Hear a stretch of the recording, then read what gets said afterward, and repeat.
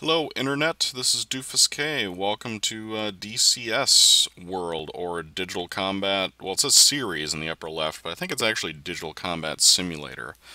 As you can tell on the lower right hand, oh, actually no, you can't tell because my face is covering it. It's made by Eagle Dynamics. Probably one of my personal favorite combat simulators, flight simulators, I should say, just because it adds not just like a specific plane or a specific helicopter or a specific tank or whatever. They let you do all sorts of stuff, and they have all sorts of vehicles. You can see along the bottom row there. Those are all the different modules you can buy. It's a little expensive. Combined Arms, which is the ground vehicle one, it's like 15 bucks. That's a little steep, I guess. But the game itself, I believe, is free, if I'm not mistaken. Sorry if I'm not used to recording on a webcam. I'm looking at my monitor, which I usually do, obviously. So it's kind of weird to get used to the whole, thinger up there. So the only things that I have unlocked, as you can see, are Combined Arms, the SU-25, and the TF-51D. Now, the TF-51D, you can't have weapons on it, so you're not going to do much other than fly around and crash into stuff. The SU-25, which is sort of the Russian equivalent to the A-10, which is not totally accurate, but it's close enough. I actually really enjoy this plane, and that's what I'm going to be demonstrating now. I'm probably going to buy the A-10. So the A-10A is like $10. Pretty reasonable, but it is not fully modeled. Let me do the quotes here. Fully modeled. The A-10C, however, is, which means that the buttons in the cockpit are clickable. I would assume that the flight model is better, although I don't know that for sure. I might be just making that up. But the A10C is like 50 bucks or 40 or something. The BF-109 I think is also $9. A lot of these things are actually, I don't know if, is it in here? Yeah, so this here, FC3, it's called Flaming Cliffs 3. You basically get all the World War II jets, and then I think you also get the F-86. It's 40 bucks for all the planes, so it's a pretty good deal. They also have like the UH-1H. They have a Russian helicopter. These two. They also added it's a training jet.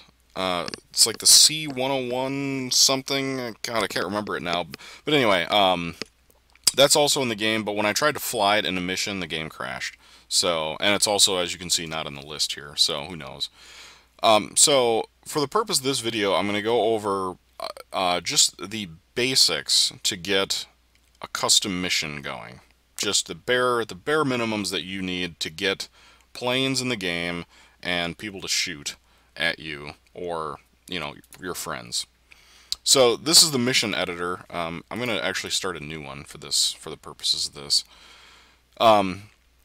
So you can see there's only one map as of now. You might be able to download more. I haven't tried.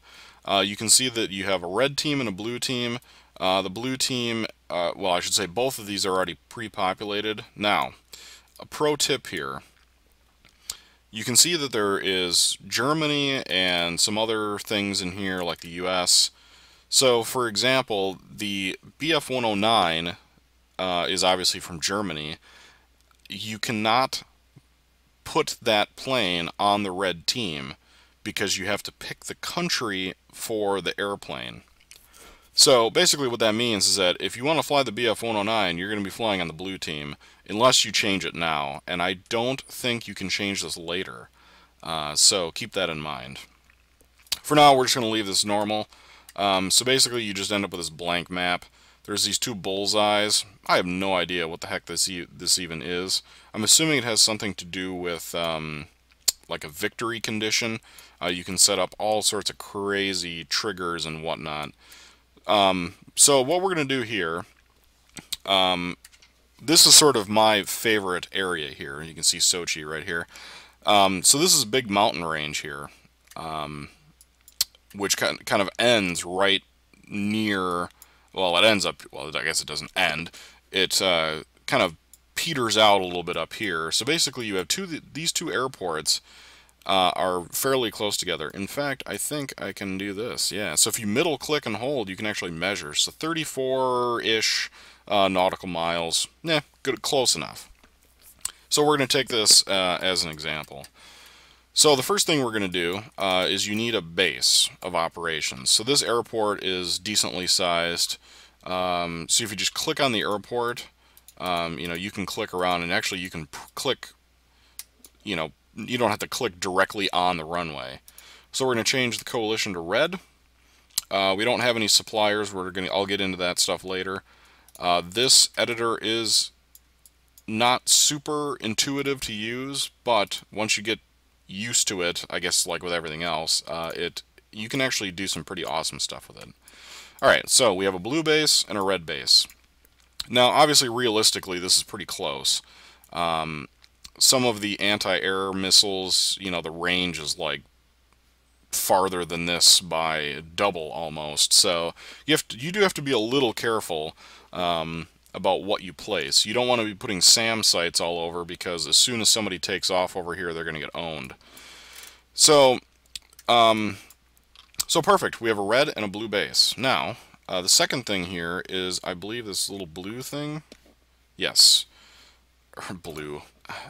Well, it is now that I selected it. This, the two flags here. So this allows you to set some of the game options. So this check mark here, pilot can control vehicles. This means that if you are on the blue team and you're a pilot, you can actually drive or you can control. Let me take that back. You can give orders to your teammate AI vehicles while you're flying. So in the game, F10 is the map, and you can see a view. So while you're flying, you can actually give orders to your team. This is really only necessary, I believe, in single player. In multiplayer, I don't really know why you would do that. It'd be pretty complicated and kind of weird. And then down here we have other things. So Game Master. Game Master basically gives you control over everything in the game. All the units that are controllable, I should say. I generally leave this as 0. Excuse me. Because I don't, I don't feel that there's a need to have that, at least in these basic maps. Tactical Commander is kind of interesting if you do have combined arms. Tactical Commander means that you can control ground and air. I always say control. That's not technically true. You can give move orders to your own team if they are AI controlled. With combined arms, you can take control over ground units, and I will show you how to do that. JTAC is like Joint Task Something Commander. I'm not totally sure what that means, but in the game, or I should say in this game, I'm pretty sure it means that you can designate targets and call in airstrikes, blah, blah, blah. Observer is just exactly that. This is generally what I leave it at. I don't, I only have like a few friends that play this, and there's no reason to have like a million of these different slots. And I don't think there's a reason to have more than one tactical commander, because that would be kind of weird. Alright, so game basics set up. So now what we're going to do, let us put, well, here, let's set the weather. Dynamic weather, I haven't really messed with. You can do all sorts of crazy nonsense. I generally, for testing purposes, kind of leave all this stuff normal, because if you're trying to test and see like what your AI is doing, when it's foggy or there's like a tornado or something, that's not going to be easy. So you can see that you can set all sorts of stuff in here. Turbulence is kind of interesting. It's kind of annoying, but it is kind of cool that they put it in here. So, second step. I'm not totally sure if this is needed, but I put it in sort of just for, I hate to say realism, but to make it a little more realistic. And that is supply trucks. So you click on the tank, The tank is just ground vehicles. It will automatically give you a name, like, well, it just says new vehicle group. So in this case, we're going to switch it to Russia because it's the red team. We're going to send it to unarmed, which means that there is no direct AI control. And I believe, oh, what is this called here?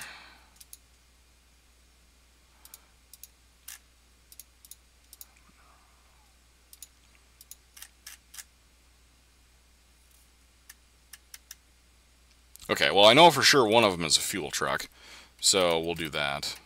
So, kind of one of the weird things is that I know that this area is where airplanes are kept, or, you know, it's like they call it a ramp. I know that that's where they are. I guess you wouldn't know until you play the map and just see. These things over here, these black dots, these are actually like bunkers almost. So if a B-52 does come and, you know, carpet bomb this whole area, they are less likely to be damaged. And when you start adding planes, it'll make more sense. So basically, the internet says that if you place a fuel truck somewhere on the runway, or this ramp way, I should say, not on the runway, good God, somewhere on the ramp, that it will give you the ability to refuel and rearm. I've had a hell of a time trying to figure out if that's actually true or not, but that's fine. Transport fire engine, why not? We'll put a couple stuffages in here. Oops. Okay, so perfect example. I just double clicked. It put a waypoint down. If you start clicking on stuff randomly, all these sorts of weird things are going to happen. Just hit delete and then right click somewhere. That deselects whatever you've got selected. So I've got a fuel truck and a fire truck. Let's see what else we got here. Transport. I'm really interested in this because you can actually set like the ammo and the fuel quantities to like not unlimited. And so if you take off from this base, you'll run your mission, shoot some stuff, burn a lot of fuel up. If you come back and refuel your airplane, it will take that out of like the, you know, however many gallons are stored at the airport, and then you may actually have to wait for these AI resupply trucks to, you know, shuffle fuel between airports. To me, that is actually really cool. And it also means that the enemy team can blow up your resupply vehicles, and then you're screwed. The whole thing really is kind of cool to me that you can do this. I kind of enjoyed making maps in Arma, but that system I think was really kind of weird compared to this. So, I really don't know what we're going to do here. I don't know what any of this stuff means. What the internet said, and the internet is never wrong, is that you needed a fuel truck and a resupply truck to resupply fuel and ammo at one time. I don't know. I'm going to put one of these down. It's like a transport truck. I have no idea. I haven't really done a lot of research. And the testing that I have done has basically been inconclusive or not helpful at all. Okay, so we have ground stuff here. The next thing we want to do is add some sort of basic air defense. I like the... okay, well, so what I said before, these SAM things, you want to kind of shy away from these. You can actually Google these missiles and it will kind of give you an idea of a man-pad. It will kind of give you an idea of what the range is, but we're so close to the other airport that the range is going to be way, way too close. I thought this Shilka was like a Vulcan cannon, but it was shooting missiles at me before. So I'm going to do the AAA ZU-23 on the Ural, which is like a truck. And we're just going to put one of them down. So I believe the inner ring is the visual range of the vehicle, and the outer ring is the radar range. I'm not totally sure. What is this here? about a mile. Yeah, I mean, that's probably pretty accurate. 2 miles for radar. I mean, obviously radar would be probably longer than that, but so this gives us, and I'm just going to put 1 down. This just gives us basic anti-air. If one of your friends with a P-51 comes in to harass you, it will own it right in the face. So ground vehicles for support, anti-air for support. Let's add an airplane. So once again, it will make you choose a country. I'm going to choose Russia. There are a bunch of other things in here, but generally speaking, if you just select Russia or US, that's going to be the majority of the planes. Obviously, with Germany, you get the Bf-109 and the FW-190 as well. The items in yellow are the ones that you can fly as that you have access to. So I only have access to the SU-25T, the T-51D, and then the C-101EB that crashes the game. So I'm just going to choose this. Right now, the skill level is set to high, which means that this is an AI-controlled plane. I want to set that to client because I want it to show up in the list when I join the game. So you click it down. Now, as of right now, this plane is at 6,500 feet, going 270 knots in whatever direction.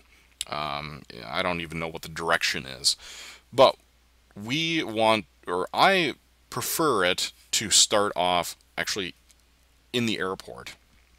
So you have a choice. You can say take off from runway, and it will put the plane literally on the runway. Now, it puts it in the middle, which is not true. It will put you on the runway in front of it, ready to take off with the engines running.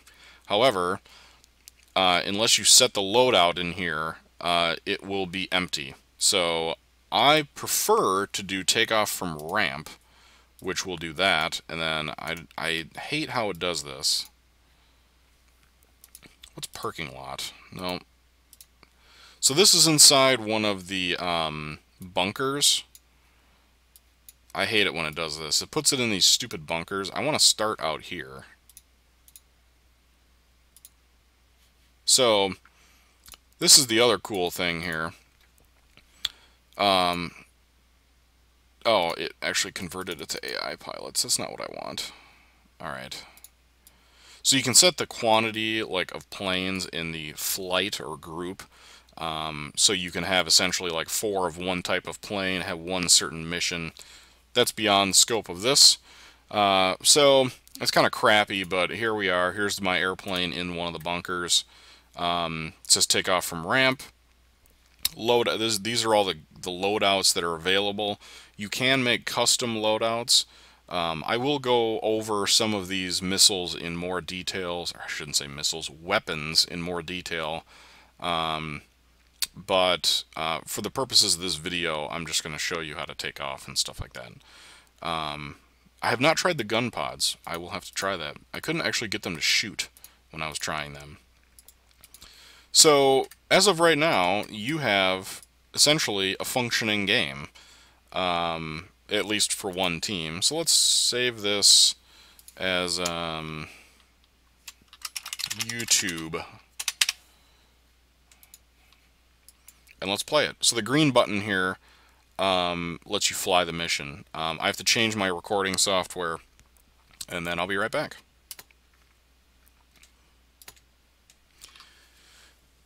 Alright, welcome back, Internet.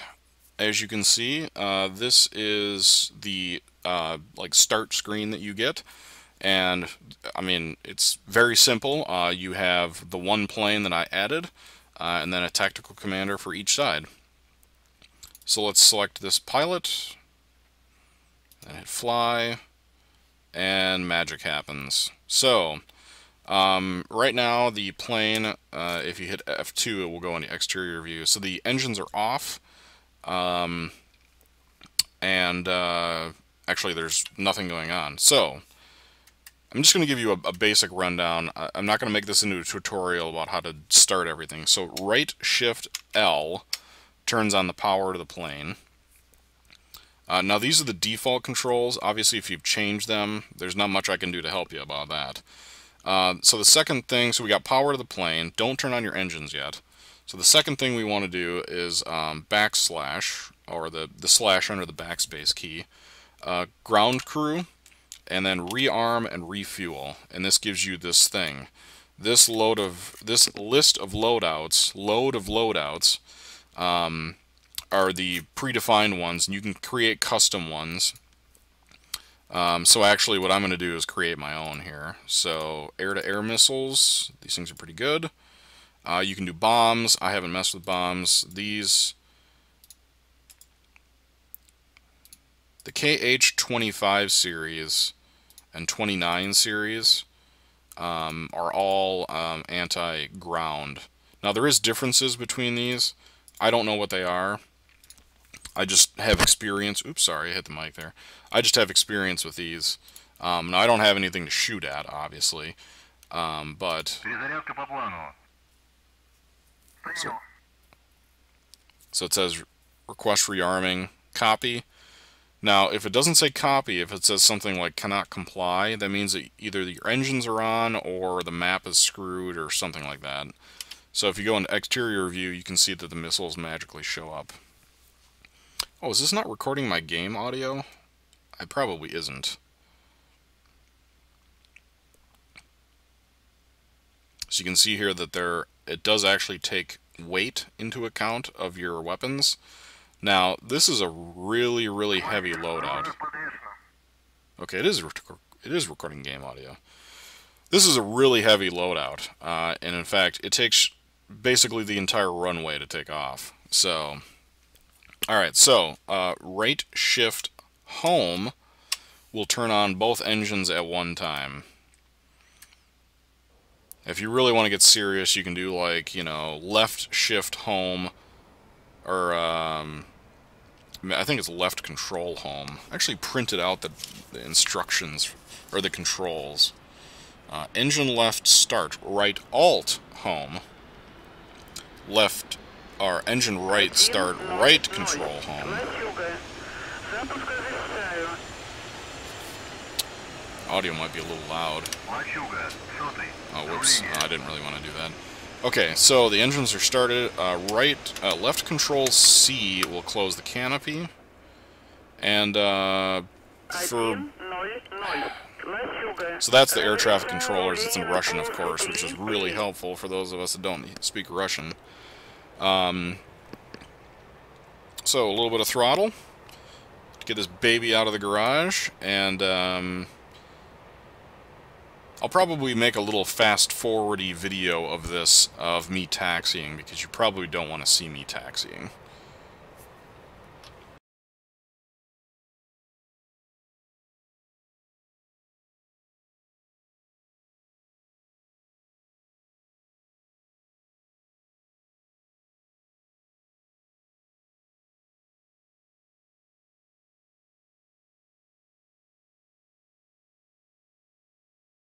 Alright, welcome back from the time-lapse video. We're about at the end of the taxiway here. You can see, oh, interesting, there's like 2 of each or something there, of our vehicles that we put down.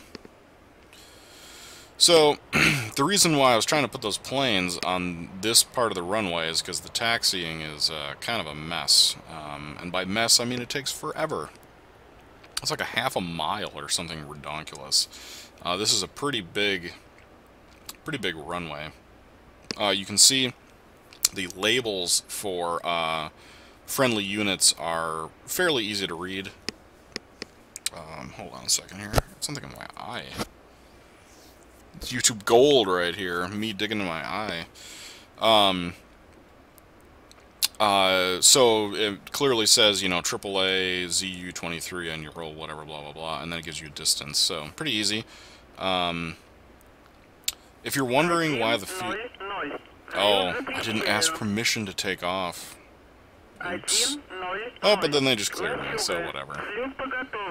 So I'm sure all of the ultra-realism nerds are having a shit fit right now because I haven't been following the proper procedures and all this other crap. I don't care. That's what I think. I don't care. Alright, so I do F for single stage of flaps. I've tried it taking off with no flaps and with flaps. With full flaps, you basically get to the end of the runway and then you take off. So I'm going to scooch forward a little bit here to get kind of lined up properly. So W is wheel brakes on this. I don't have many joystick controls set up. I probably should. I'll just go over some of the basic commands. Alright, so hold W for wheel brake, full throttle. You can see in the, well, right here are the RPM gauges for each engine. So let the engine spool up a little bit and let go of W. I don't know if this video is going to be helpful at all, but it's helpful for me. Whoops. So I'm using the rudder to keep myself straight. Well, sort of straight anyway. I got cords and stuff wrapped all over. Oh my lord. This is the worst takeoff ever. So in the upper left-hand corner of the HUD, you can see the speed. I don't actually know what speed this thing takes off at, so a little slight back. And we have takeoff. Alright, so gear up with G.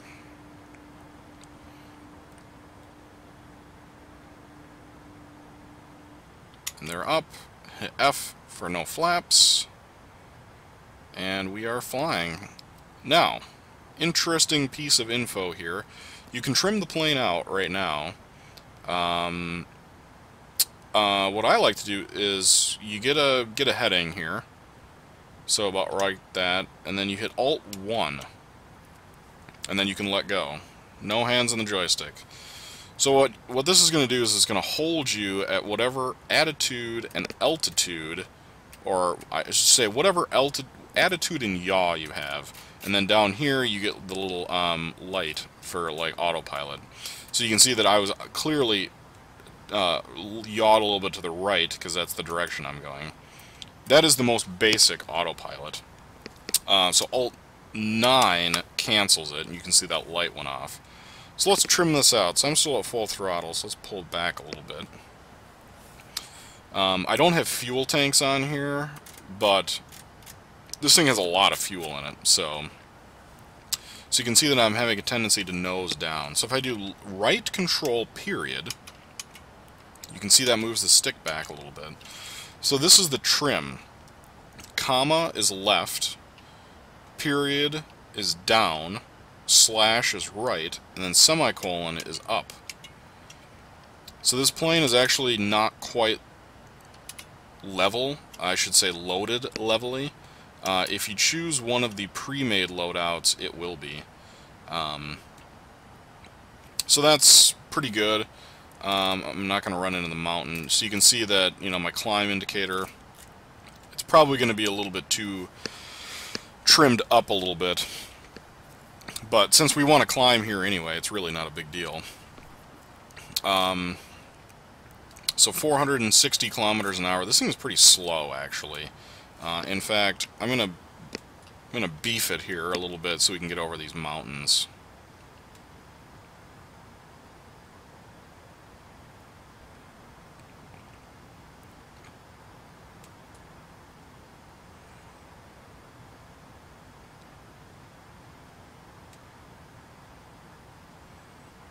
So, yeah, that's it.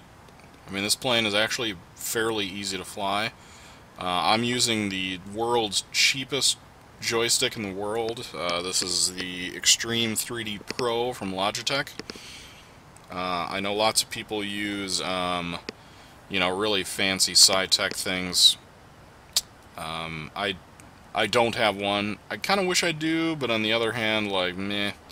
So the point is that you can play this game with some pretty cheap hardware. A $20 joystick and a keyboard, to me, works just as easily as a $200 ridiculous joystick and a throttle combination.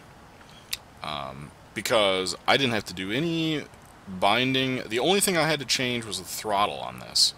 You know, I don't want to spend 2 weeks getting all the controls and buttons bound on everything. You know, you have a 102 key keyboard in front of you, you might as well use it. And my setup here, the keyboard is just basically in, or the joystick is in front of the keyboard. So, however, a lot of people don't like that setup. They like the immersion of it, even though you'd be flying a Russian jet with like a generic, you know, thing, or generic hot ass, if you will. Is that YouTube allowed? I'm not sure. I guess we'll find out. So, yeah, I mean, this is flying. I'm pretty low, of course, but this is it. I think I was saying something about the field of view. I just wanted to zoom out a little bit so you could see the you know, the controls and stuff. Alright, so the next thing we're going to do is cover basic shooty stuff. So the first thing you need to do is you hit the number 7, not numpad 7, the number 7, and it changes your reticle, and it says ground now. If you're not familiar with the reticle or the HUD here, the number in the upper left is your airspeed. Is it airspeed? I'm assuming so. The number in the right-hand corner, I believe, is the altitude in meters, but I could be wrong about that. I think that's right. So we'll get level flight here, if I can. It's a setup here.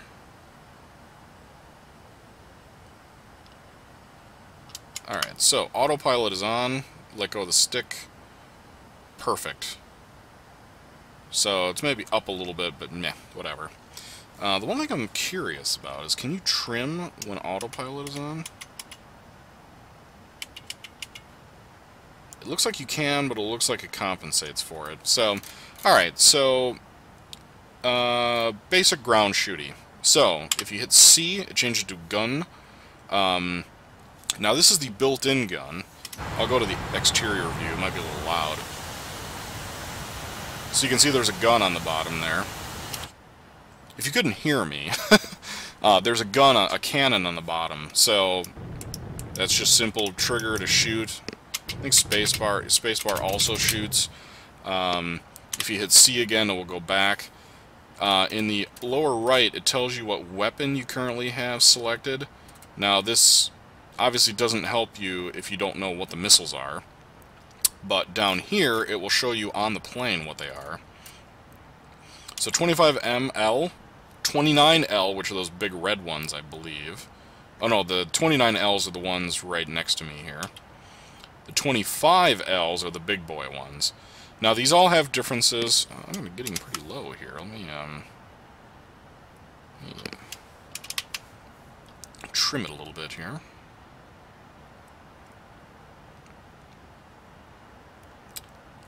Let's just continue to fly. So this is the enemy airstrip here that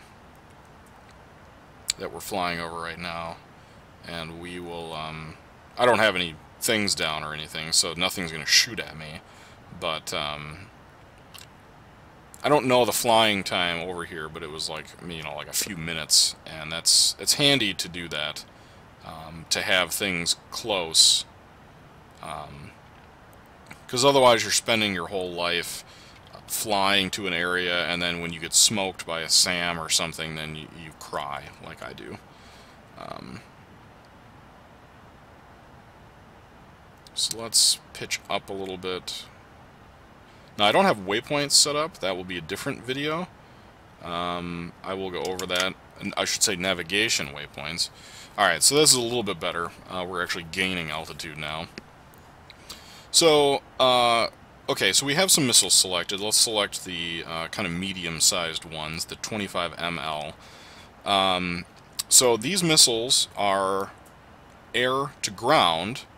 Now, there are various range capabilities. The 25 MLs, I believe, are the, well, the medium range ones, which is like, I think like 10 kilometers.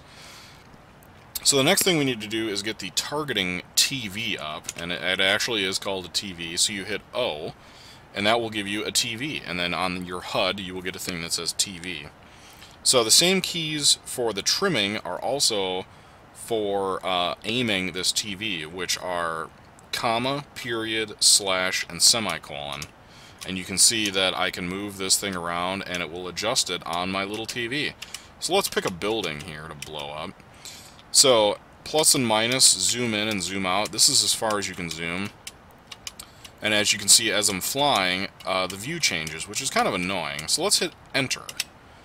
That will lock it. And when I say it, the targeting computer, if you will.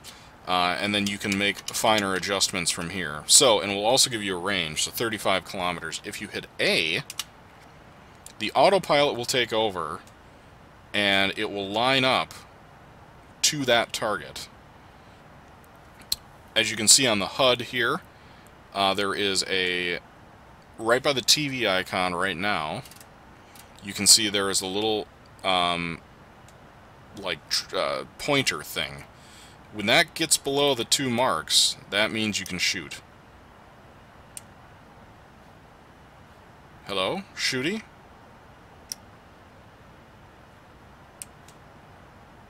Why are you not shooting? Oh, no, I'm sorry, I lied. Now you can.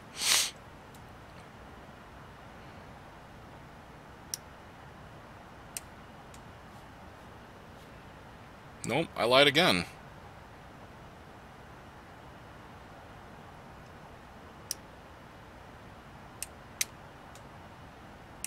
Oh, ha! Nice job. Wow, nice tutorial here, Chief. Alright, so let's hit enter to unlock. You can see the autopilot goes away. Let's try this again, shall we? Oops.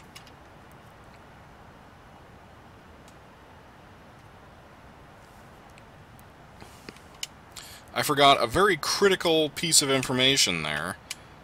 These are laser-guided bombs. Missiles, I should say. And if you don't have a laser designator on, they're not going to work. So, let's find another target here. Zoom in a little bit. Perfect. Now, wow. Well, this is why I make videos like this, is because I run into problems like this and it helps other people. So, we have a target locked. Hit A, autopilot that shiz. Right shift O, and you get a little LR. That is the laser, well, it's the laser designator. So, is that a building? It looks like it. Let's choose a different kind of missile. So if you hit D, it changes the missile, and you can see that the little brackets are changing on this HUD here. So that is the range. There is, because the lasers are pointed down at the ground at an angle, there is a far range and a close range for that, you know, laser, obviously. Once the little arrow gets inside the 2 brackets, that means you can hit the go button. Alright, so you can see that the scale has changed, and we actually got like a little attack thing. So I believe... Yep. So a missile just shot out, you can see in the bottom there. Now there is some way to actually follow the missile. I'm not exactly sure how to do that. Oh, and then you can see that I wasn't actually targeting the building. So you can actually move the laser while you're flying. Here goes the missile. Kaboom. So, I mean, honestly, that is not that difficult to do. If you're not stupid. The other thing to notice is that if you leave the laser on too long, it will overheat. So I generally turn it off. And then you hit enter to disengage the targeting thing. And then there is a center. I don't know how you center. Target designator to center. Right control plus L. I. Right control plus I. Sorry. So yeah, that is the most basic of ground attack tutorials that I could possibly provide. The cannon, I'm not totally sure. I mean, it's a ground. I mean, I think it's supposed to be for use against ground targets, but it kind of sucks.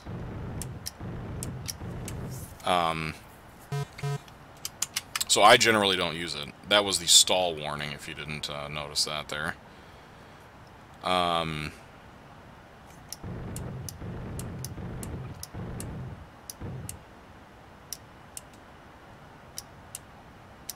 Did my gun overheat? I think it did.